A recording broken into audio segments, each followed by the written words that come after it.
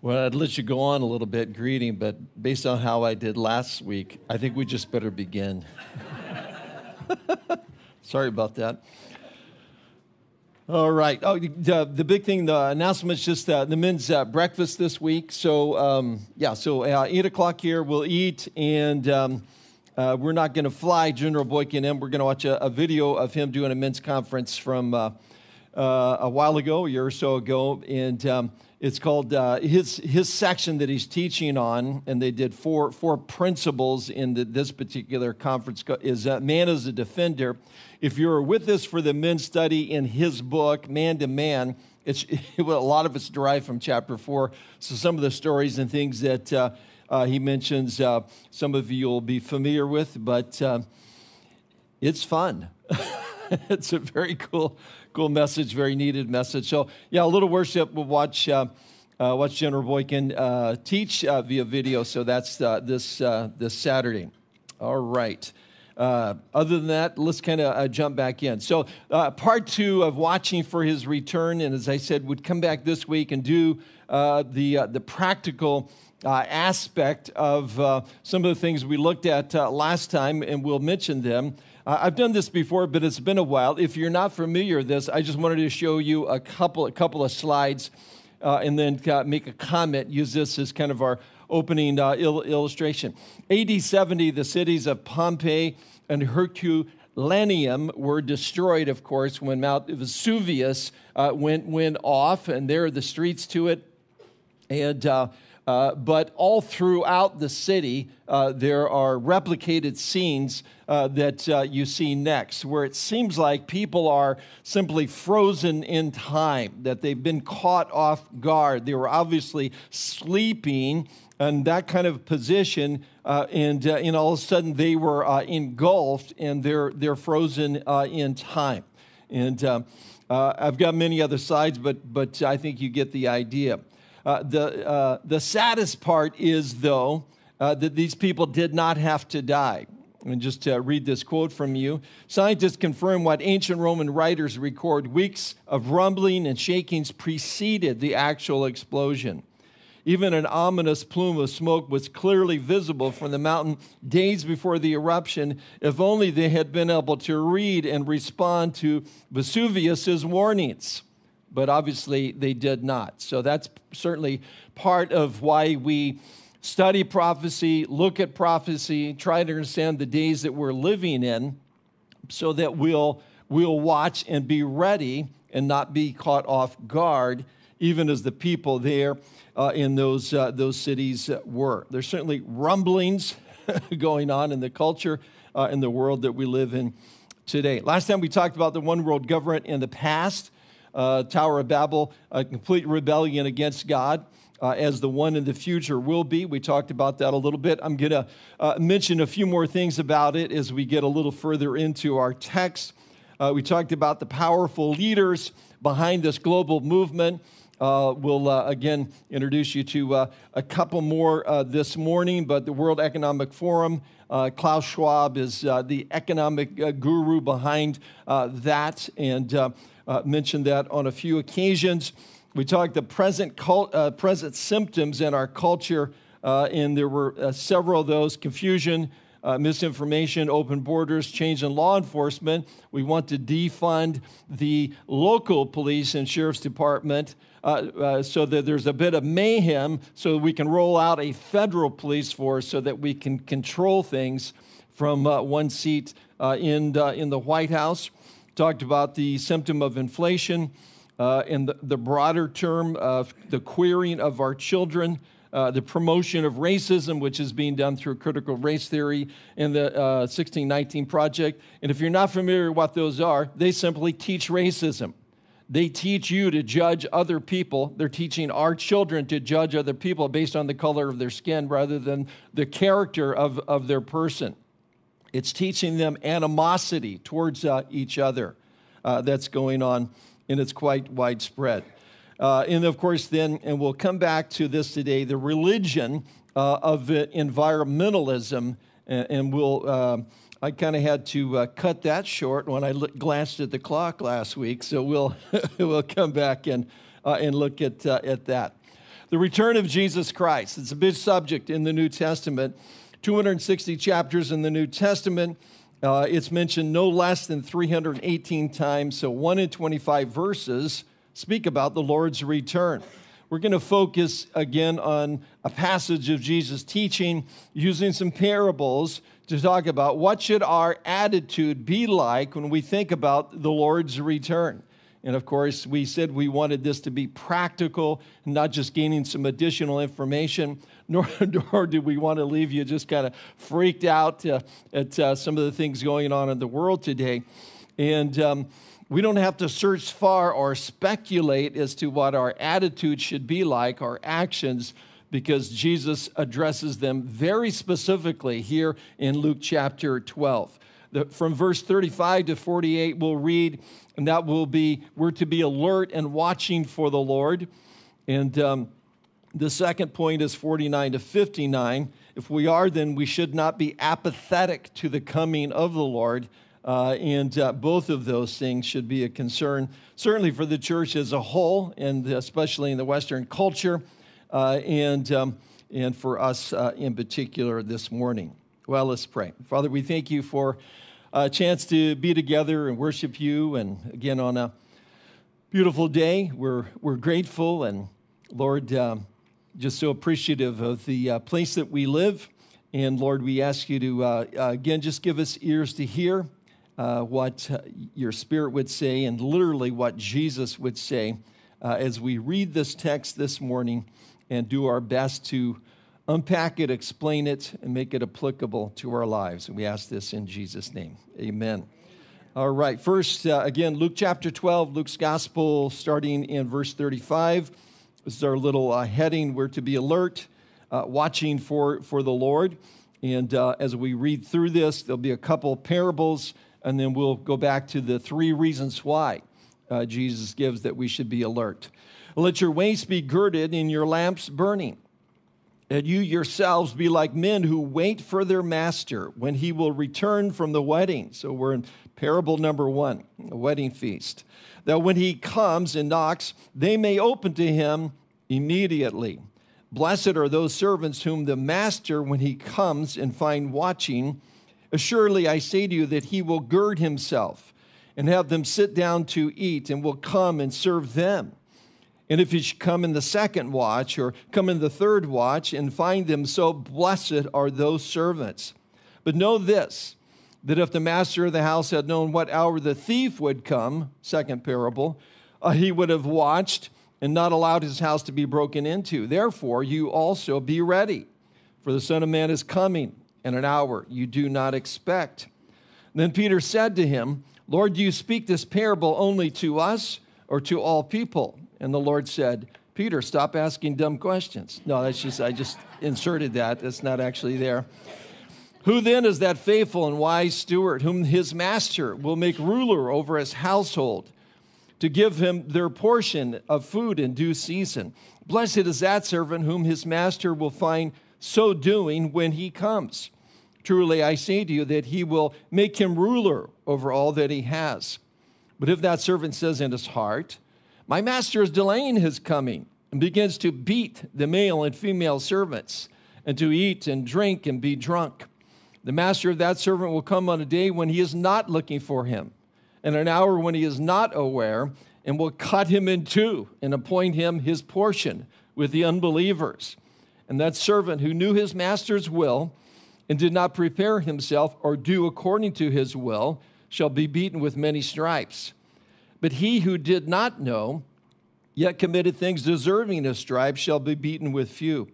For everyone to whom much is given, from him much is required, and to whom much has been committed of him, they will ask the more. So again, three reasons using a couple of different parables here in the process. Again, Jesus could appear at any time. That's reason number 1.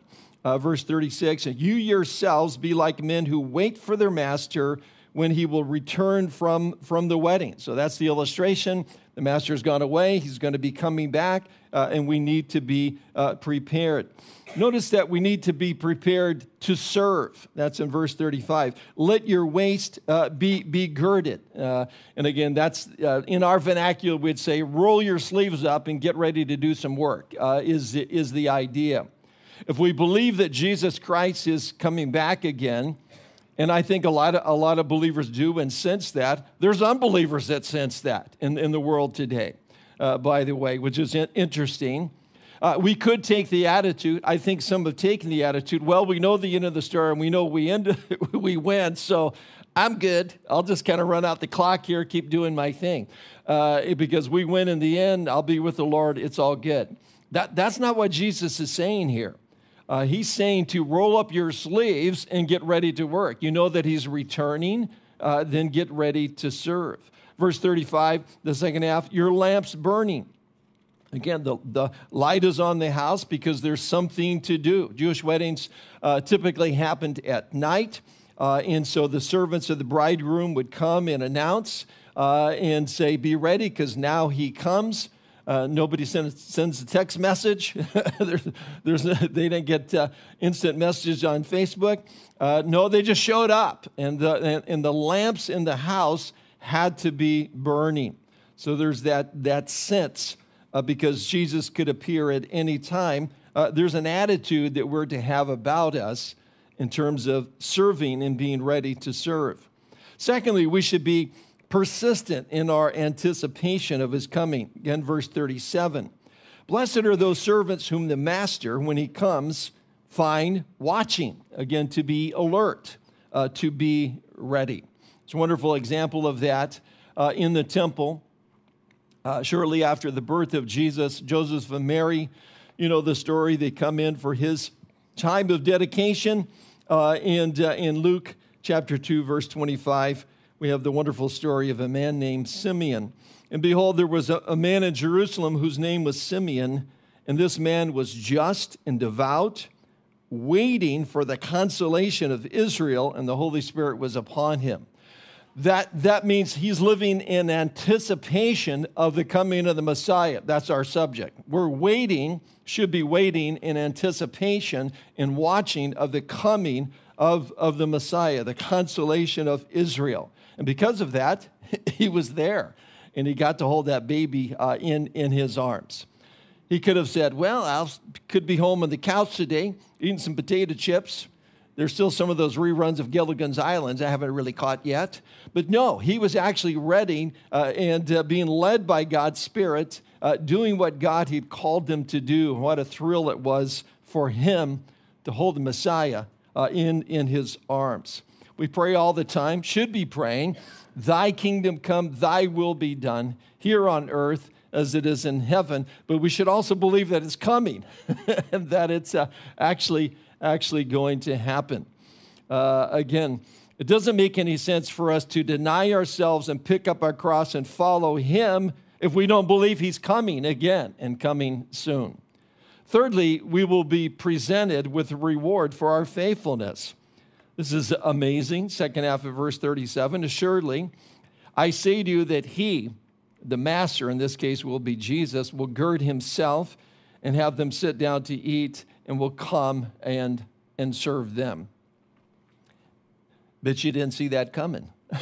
That when Jesus comes, there's this thing about him ministering or serving us. And of course, Jesus physically demonstrated that several months later when he wrapped a towel around his waist in that upper room and washed the disciples' feet.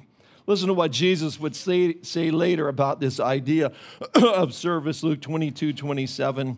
For who is greater, he who sits at the table or he who serves? Is it not the one who sits at the table? Yet I am among you as one who serves. If we really believe that we're to be alert for the coming of the Lord, then we should, reason number one, realize that he could appear at any time and therefore be about our Father's business. Reason number two, Jesus is made aware that his coming would be like a thief to a house. That's our second parable that he used, verse 39. But know this, that if the master of the house had known what hour the thief would come, he would have watched and not allowed his house to be broken into. So again, this idea of the suddenness of the Lord coming is in this idea related to a thief coming is used several times in the New Testament. In Revelation 16:15, Jesus says his coming will be as a thief in the night. In chapter 3 of Revelation, in verse 3, he says, remember therefore how you have received and heard, hold fast and repent. Therefore, if you will not watch, I will come upon you as a thief, and you will not know what hour I will come upon you. Now, Peter uses the same phrase in 2 Peter 3:18. He's talking about the Lord returning at the end before he establishes his kingdom in terms of coming against the forces of the Antichrist. And Peter says, but beloved, do not forget this one thing, that with the Lord 1 day is as 1,000 years, and 1,000 years as a day. That's just a Jewish idiom that means that God's outside time and space. The Lord is not slack concerning his promise, as some count slackness, but is long-suffering towards us, not willing that any should perish, but that all should come to repentance. Verse 10, but the day of the Lord will come as a thief in the night, in which the heavens will pass away in a great noise, and the elements will melt with fervent heat. Both the earth and the rocks that are in them will be burned up. So truly there is a global warming coming, but it's at the end of the tribulation. Therefore, since all these things will be dissolved, what manner of person ought you to be in holy conduct and godliness, looking for and hastening the coming of the day of the Lord, because of which the heavens will be dissolved, being on fire, and the elements will melt with fervent heat. Nevertheless, we, according to his promise, look for new heavens and a new earth in which righteousness dwells. The point is, Jesus will come like a thief in the night. It will be suddenly. The world will not be prepared. The networks will not be prepared. The world's leaders will not be prepared. The false religious systems of this world will be prepared, and most of the church will not be prepared, from what I read in Scripture, and that should be a concern for us.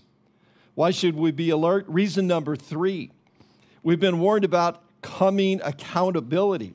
This is in the third parable in verse 42. And the Lord said, who then is that faithful and wise steward, whom his master will make ruler over his household, to give them their portion of food in due season?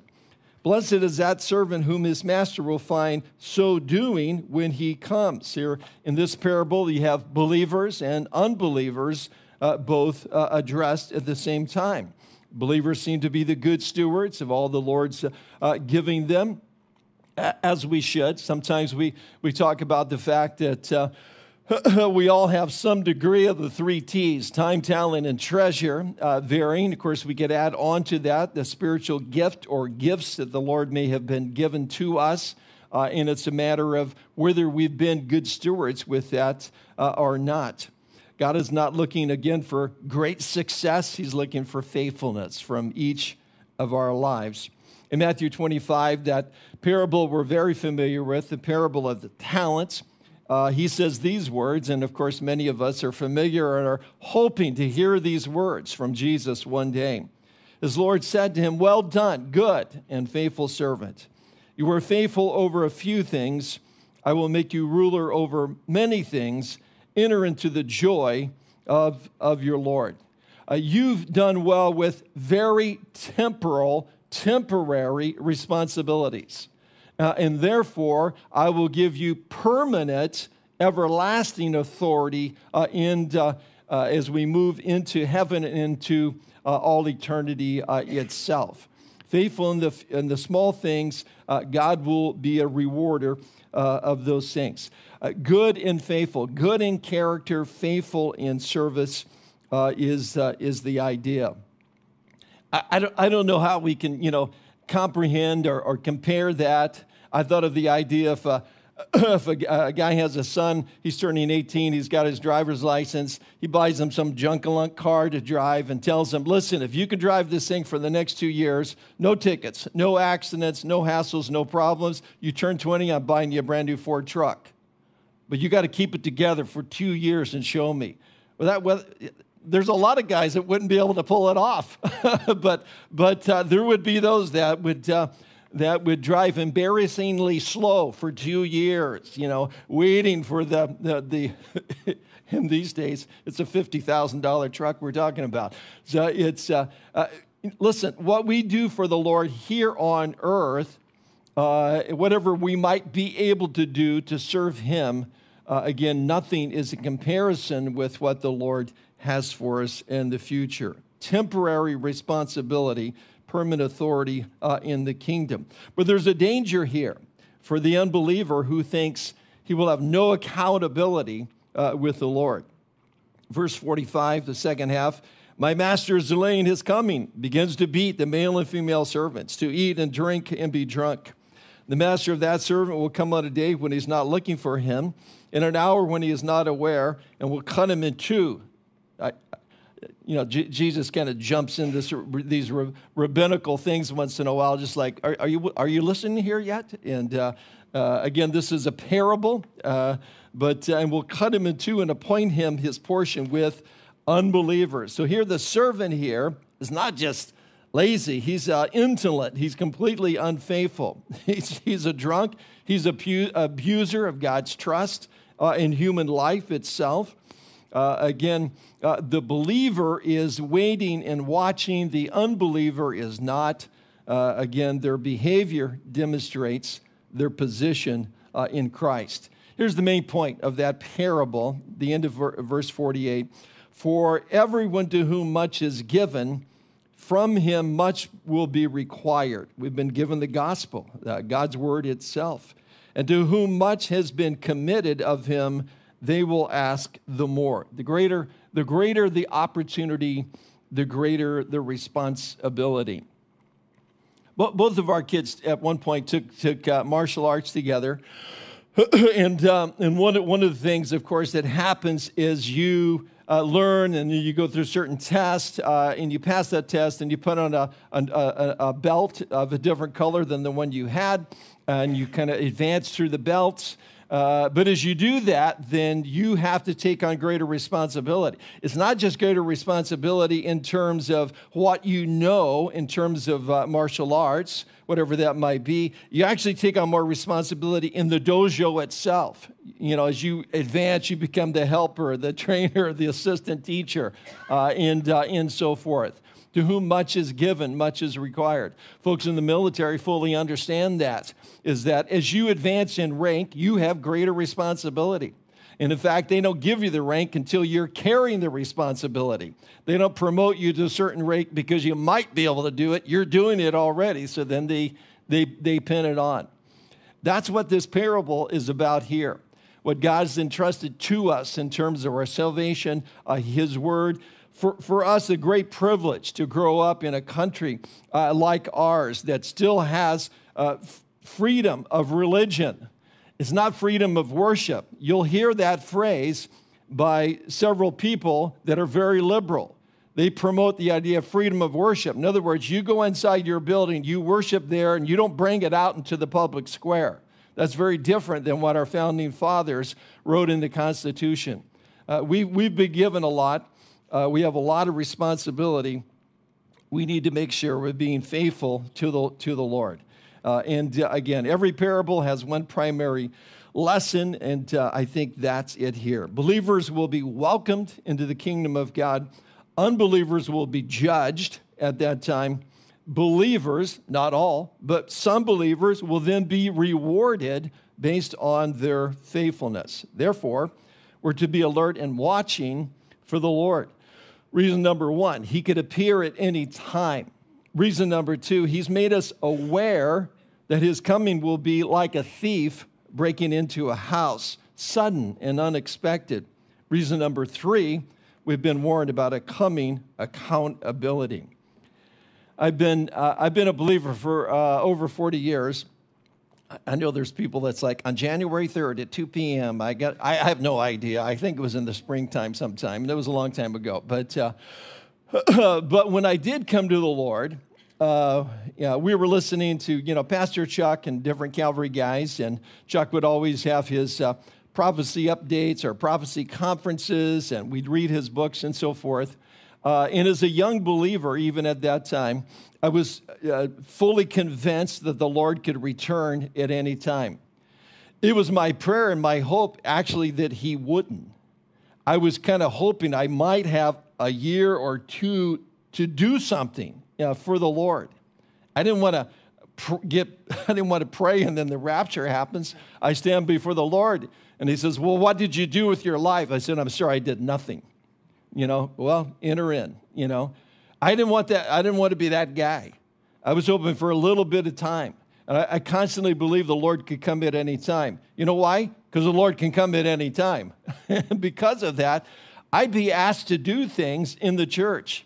I was hoping at Calvary, Honolulu, as we went there, it was a small church. I was hoping I could work my way up to sweeping the floors. I think I could do that okay. And I swept a lot of floors at that time. That was it as far as my aspirations of ministry. Of course, then I ended up working in the nursery for a long time. I was the mosquito chaser primarily because we were at that time Dillingham Hall at Punahou. Had a nice auditorium for the adults and not so nice for the kids. We're in hallways and chasing the bugs off and everything as we minister to the kids. And I would have been totally content with that. When Pastor Bill asked me to do announcement on Sunday morning, I thought, well, one time and the Lord could come. I'm not going to stand before the Lord and say, sorry, I just didn't think I could do it. And I literally was so happy there was a pulpit. You know that idea of your knees knocking together? That's not a figure of speech. That actually that happened. And I don't know why it is. Your palms sweat, your throat goes dry. Why does that happen? But why did I do it? Because I believe the Lord could come at any time. I didn't want to stand before him one day and say, oh, yeah, probably could have done that. Sorry. But glad I made it to heaven. Yeah, come over here. We got a broom for you now. You always wanted to aspire to that, but here you go. We are to be alert and watching for the Lord. Secondly, we should not be apathetic to the coming of the Lord. As I mentioned earlier, our second point, verse 49 to 59. I came to send fire on the earth, and how I wish it were already kindled. But I have a baptism to be baptized with, and how distressed I am till it's accomplished. Looking at the cross. Do you suppose I came to give peace on earth? I tell you, not at all, but rather division. From now on, 5 in one house will be divided, 3 against 2, 2 against 3. Father will be divided against son, and son against father, mother and daughter, daughter against mother, mother-in-law against daughter-in-law, and daughter-in-law against her mother-in-law. Then he also said to the multitudes, whenever you see a cloud rising out of the west, immediately you say, a shower is coming, and so it is. And when you see the south wind blow, you say, there will be hot weather, and there is. Hypocrites, you discern the face of the sky and of the earth, but how is it you do not listen to this time? Yes, and why even of yourselves do you not judge what is right? When you go with your adversary to the magistrate, make every effort along the way to settle with him, lest he drag you to the judge, and the judge deliver you to the officer, and the officer throw you into prison. I tell you, you shall not depart from there till you have paid the very last mite. Again, another illustration. So we should not be apathetic to the coming of the Lord. Again, 3 reasons are given. The consequences of the Lord's return is first. Verse 49, I came to send fire on the earth. I think that's an obvious reference to judgment there, because the next verse says, but I have a baptism to be baptized with. How distressed I am till it's accomplished. The first time Jesus came, the thing he's immediately distressed about is he is going to be going to the cross and experience that. but he will come a second time, and when he does, he will come in judgment of this world, and that's what should be a concern today. I had read through a book by a Croatian theologian a while back, Miroslav Volk, in his book, Free of Charge. In it, he addresses this idea in his own mind of this idea of God's wrath. And he said he always struggled with that idea. How could a God of love also be a God of wrath? You may have had people ask you about that, or even that thought have come to your mind. He says, after I lived through the war in Croatia and I saw 200,000 people die, 3 million people were displaced, he says the following: though I used to complain about the indecency of the idea of God's wrath, I came to think I would have to rebel against a God who wasn't wrathful in the sight of this world's evil. God isn't wrathful in spite of being love. God is wrathful because God is love. There will be payday someday. There are many injustices that transpire in this world today. Christianity still continues to be the fastest growing religion in the world today. Christianity continues to be the most persecuted religion in the world today. Both of those things are true, and I think they'll continue to be true till the Lord comes for us. Jesus says, do you think I came to bring peace on the earth? Well, there was an announcement at his birth, of course. May have been on one of your Christmas cards. Luke 2:14, glory to God in the highest, and on earth, peace, goodwill towards men. Of course, it goes on whom his favor rests, those upon whom his grace comes to individually, because Christ came and lived that perfect sinless life and died for our sins and rose again. Because of that, individually, we can have peace with God. But generally, the gospel divides, and that's what he's talking about here. Sometimes certain presidents will be given the title divider-in-chief. Ultimately, Jesus is the divider-in-chief in terms of the gospel.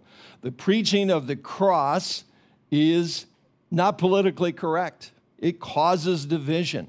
It certainly did in the first century, as he's talking about households of Jewish people, those that would accept him as a Messiah and then be alienated by everyone else in their families. But it certainly causes problems today as well. It's okay if we talk about God in very general terms. We can still get away with that. You can even sing about it if you're a country western guy, but not in too many other platforms out there today. It causes division. Again, the number one reason, the consequences of the Lord's return, he will return for judgment. Therefore, we should not be apathetic. Secondly, the confirmation of the signs of the times. Verse 56, hypocrites, you can discern the face of the sky and of the earth. How's it you do not discern this time? And that's why we teach on prophecy, and we do our best to relate at times prophecy and things that are happening in the world's stage, in the news and so forth. And of course, there's a lot of events that must take place before Christ returns to the earth in terms of the tribulation. There's nothing that needs to take place before the rapture of the church are going to be with the Lord. I wanted to mention some of those signs that we're in now, and I'll limit my discussions to three. One, just to reiterate this idea of the one world government and how it is discussed on a regular basis very, very openly. Just to put that in contrast, it was before many of you were born, but George Bush Sr., when he was president, on January 16th, 1991, he talked about we need to bring about a new world order. And it's like people freaked out all over the place. Oh my gosh, the President of the United States just talked about the one world government, the new world order. People talk about it all the time today, and nobody seems to care. That's the difference.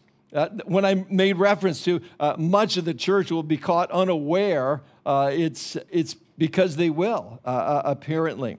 Again, there'll be a new world order. We said, again, a government, a new leader, new religion. And just to mention a couple of the other players that are involved here, and I don't know if you watch or keep up with Emmanuel Macron, the president of France. He was speaking this year, 2022, at APEC, Asian Pacific Economic Cooperation. It was in Bangkok. Unfortunately, our president forgot what country he was in. I don't know if you remember that or not. But Macron knew what country he was in. He was there on November 14th and 19th. And he said, Macron says the following, are you on the U.S. or the Chinese side? Because now progressively, a lot of people would like to see that there are two orders in this world. This is a huge mistake, even for both the U.S. and China. We need a single global order. That's what they did. They didn't clap. Nobody was freaking out. That didn't make the headlines anywhere. Contrasting to a former president mentioning anything like that. It's in the vernacular. It's in the discussions. It's just out there all the time. Now, where I kind of ran out of time last time was talking about environmentalism and its tie to this global government that's coming, and the fact that there's a religious aspect to it, because there will be a one world religion during that time of tribulation. Just introduce you to another fellow. This is Parag Khanna, and he's got a PhD from the London School of Economics. He's got bachelor's and master's degree from Georgetown, traveled to 150 countries. He's a young global leader of the World Economic Forum. So he's one of the Klaus Schwab guys out there promoting the one world government and the one world currency, and bringing an aspect that they see necessary, that there's a religious side to this whole thing, and that religion is environmentalism. It's not the study of the environment. It's not just caring about the environment. There's a religious aspect to it that we mentioned last time. A couple more slides. This year, there was COP27, which is a big environmental conference that was held. And some of these things, it was held in Sharm El Sheikh in Egypt not that long ago. And while they were there, the religious people, and there are religious people that attend now these environmental conferences, they decided to take advantage of the fact of where they were in Egypt. And they gathered a group of them together, and they all marched up what is thought to be Mount Sinai. I doubt it's really the Mount Sinai, but in Egypt, it's identified as Mount Sinai. There's a monastery up there, and so forth. And so in their minds, they're going to replicate Moses going up to Mount Sinai. Now, there would have been a time when people would have been very upset about that. Notice they didn't march into Mecca and develop the 6 new pillars of environmentalism. No. But you can go after Christians and Jews, and that's okay. And so they march up Mount Sinai with their tablets and with their 10 commandments of environmentalism, and then they break the tablets because we have been so harmful to Gaia, to Mother Earth, and she's upset. And they develop and they read out then what they call the 10 principles or commandments of climate repentance. Did you know you needed to repent? I just want to read you the first 3. Bring religious leadership to UN public policy discussions on climate change. We need to merge a more spiritual aspect to climate change more than we've already got. It needs to be done in the United Nations. Secondly, resonate a clarion spiritual call for climate action throughout faith-based communities around the world. We need to get more religious leaders involved in our new religion of environmentalism. Thirdly, provide leadership for faith-based communities ready to mobilize on climate change. I could spend a long time. I'm trying to stop there, but I'm just going to mention a couple other things very quickly. These groups pay for staff positions in papers like New York Times and others to have an environmental globalist on staff so they can write articles that follow their narrative to bring everybody on board. It's not enough to simply indoctrinate your children through school. We need to reach those old folks out there that still read the paper or things online. So they invest millions of dollars doing that. They're also promoting a thing right now that is happening in Paris and in London.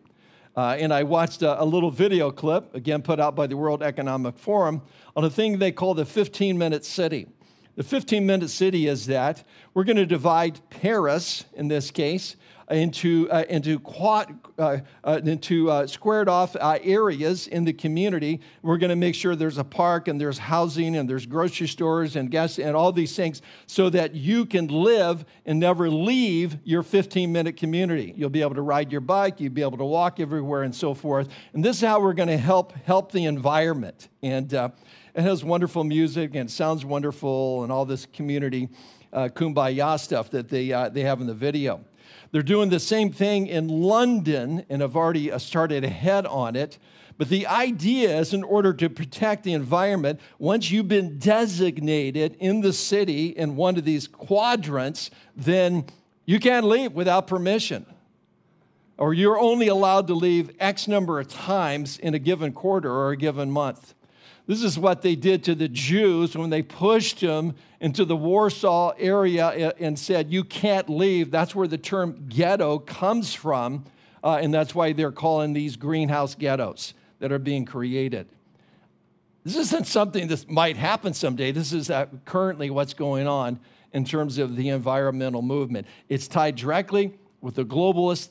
It's tied directly with this religious aspect that's taking place. And it's here. These things have arrived.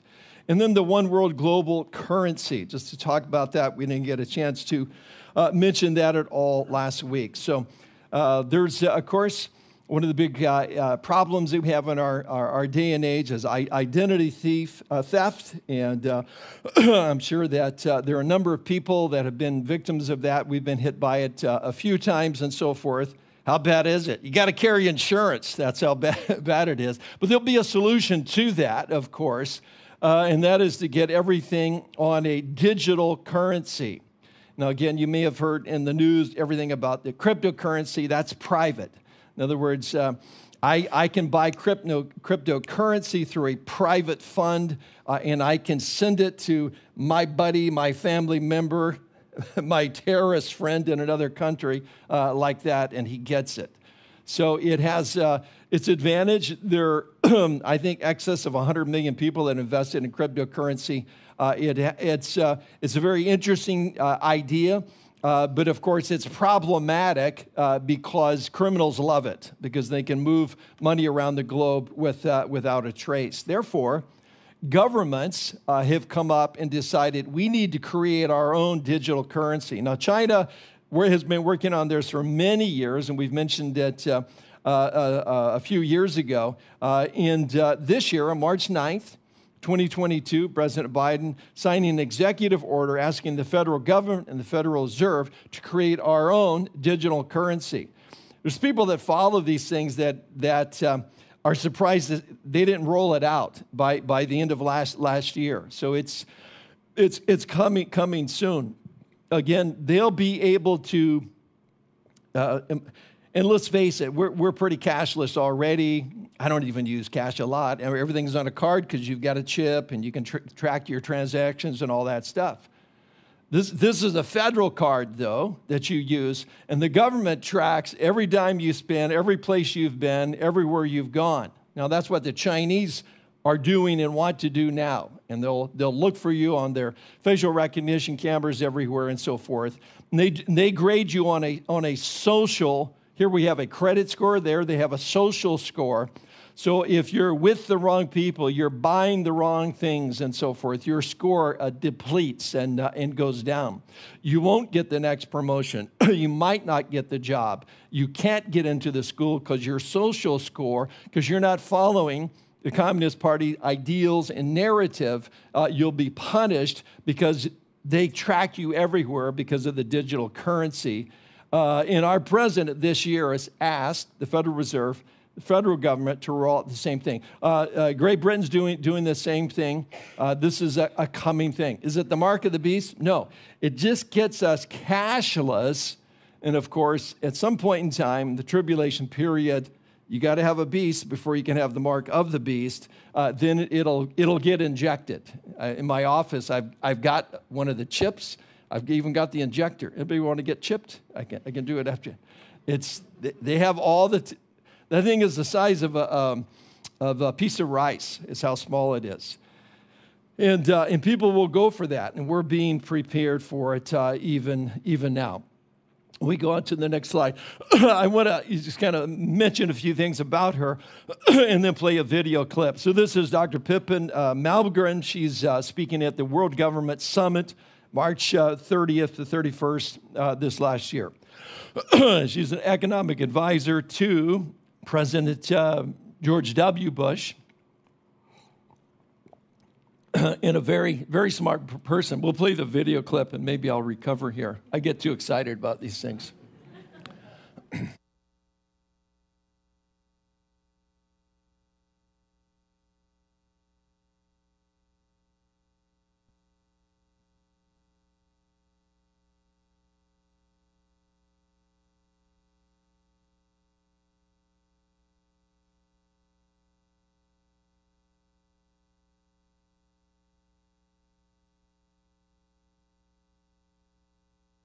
If you saw her and heard her, I could read the quote, but I want you to see the audience and how many people they are and the backgrounds and how diverse the crowd is, how large it is. As she'll talk about the digital currency and the necessity for us to go in that direction. No, okay. No, I'll just tell you then. So anyway, she's speaking at this conference. She mentions her background, that she kind of grew up with this idea in economics. Her father was an economic advisor to President Nixon when we came off the gold standard. So she's very familiar and was brought up with this idea that eventually we have to remove ourselves, not from just literal gold backing our cash, but removing ourselves from cash itself. This is a massive crowd that she's speaking in front of. She's on a panel discussion, and she talks about the fact that in order for us to have a global economy and global government, there has to be a global currency, and that currency is going to be digital. She says, I'm just going to say it. I'm going to speak boldly. It's digital. You can find her on YouTube or Twitter later and listen to her say this. She talks about the inherent dangers in it, of course, and says that we will have to also then have a constitution of rights for the users of this digital currency. But obviously, she's speaking about moving to a cashless system in front of leaders of world governments, and they're all there, and everybody is on board and okay with it. That's my point. These things that we used to talk about how they might unfold, where we're literally watching them unfold now. We've said so far that there are consequences of the Lord's return. There's a confirmation of the signs of the times, and if you want to know more of those signs and times of our times, you can go through our study in Matthew 24 and 25. Third, there's a coming judgment of those who are not ready. Verse 57. Yes, and why even of yourselves do you not judge what is right? When you go with your adversary to the magistrates, make every effort along the way to settle with him, lest he drag you to the judge. the judge deliver you to the officer, and the officer throw you into prison. So make every effort along the way. Settle with him, lest you be drugged before the judge. Why? Why was that so important? A very rabbinical argument, lesser to the greater. If that's true now, you have an issue with a neighbor, a friend, or something's happened, why should you be urged to settle things now and not go before a civil magistrate? Well, you should try to do that if you can. That's the lesser. If that's true, and it's true, then you certainly should settle all of your issues with God before you stand before him one day. That's the idea. The second coming of Christ is something that we should be expecting. We should be living in that expectation. Again, there's events before the Lord returns to establish his kingdom. Those events are recorded in Daniel and Revelation. We call this time of Jacob's trouble, or the tribulation period.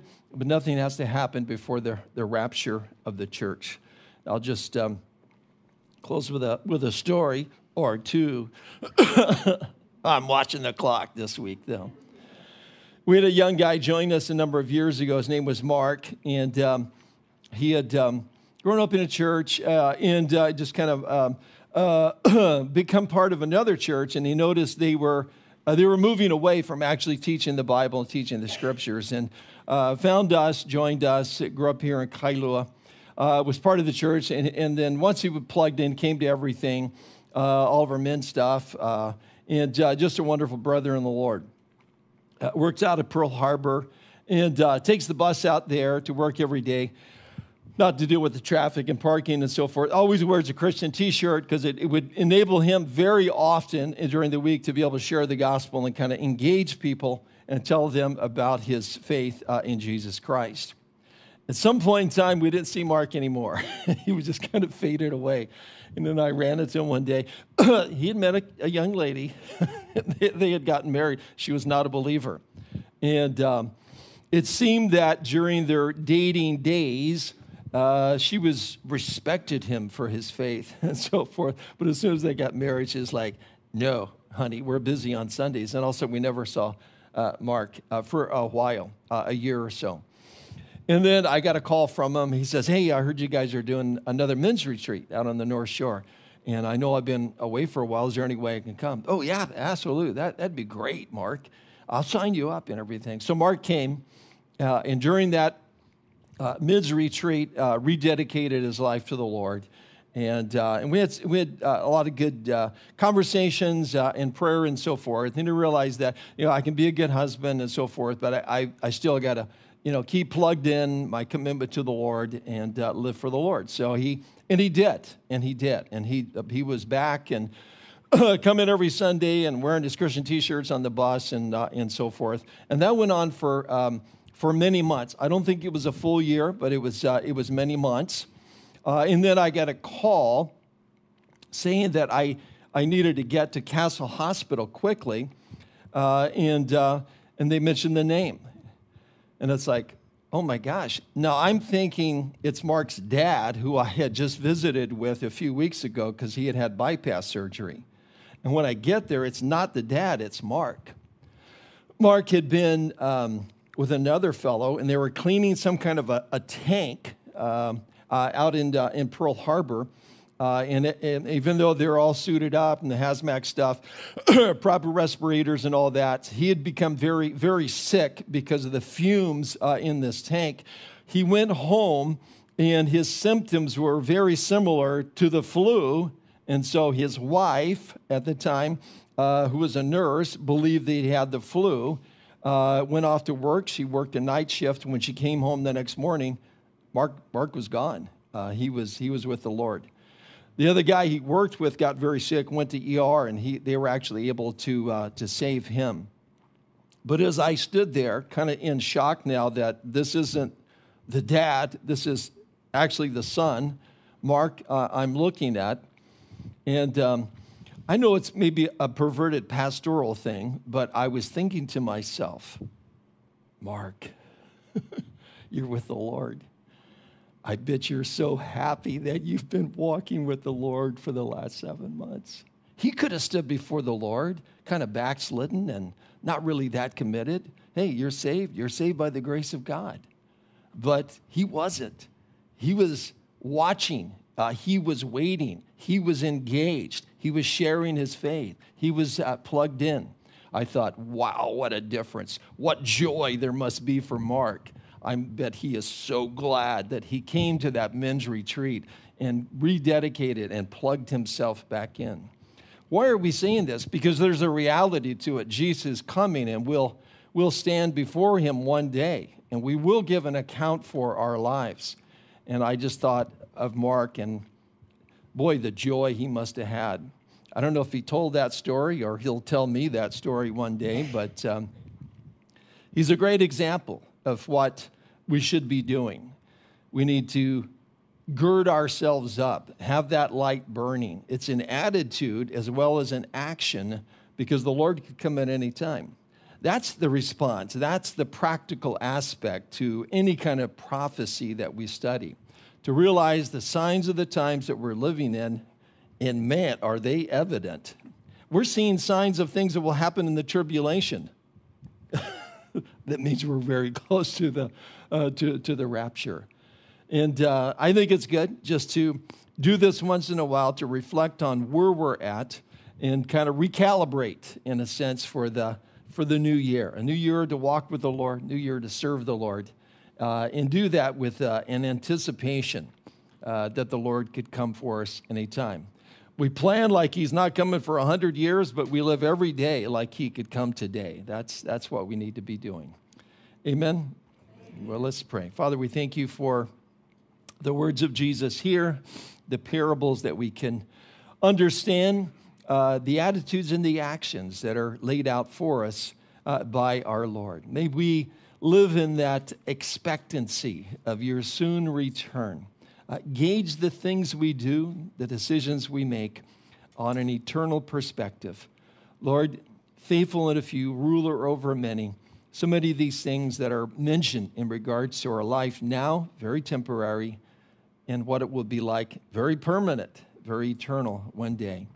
Lord, may we all look forward to hearing you say, "Enter now, my good and faithful servant, faithful in a few, I'll make you ruler over many." Lord, may we be those good and faithful servants, and we ask this in Jesus' name. Amen.